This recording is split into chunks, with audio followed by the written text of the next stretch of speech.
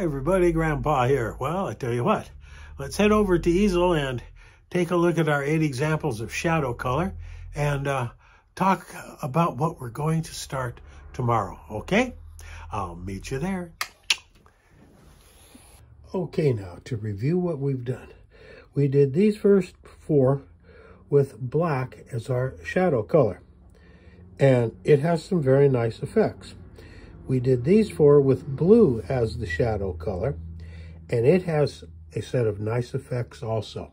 Now, which ones you use will entirely depend upon you and the painting that you're doing. You might use some of each, or you might stay just with one or the other. So what we're going to do is we're going to do a painting. I'm going to put a painting up here, and I'm going to just split that painting right down the middle. And on one side, I'm going to do all the shading with the black. And on the other side, I'm going to do the shading with the blue. And that way, you're going to be able to take a look at it, see for yourself the differences so that you get a full idea of what we're talking about. And what I find interesting is a lot of people like the blue, and they didn't think they would. And some of them never even heard of using it for shading. So that's coming up next. A painting. We're going to split her down the middle.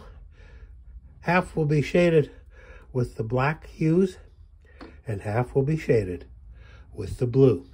So be sure and hang around and stay with me and see what you think. And let me know in the comments, okay? So until then, I want you to remember to like, subscribe, follow, comment, give me a thumbs up. For goodness sakes, let me know how we're doing. And if you have anything that you want specifically to be addressed, let me know, and I'll take care of that for you, okay? So remember that I love you, I love you, I love you.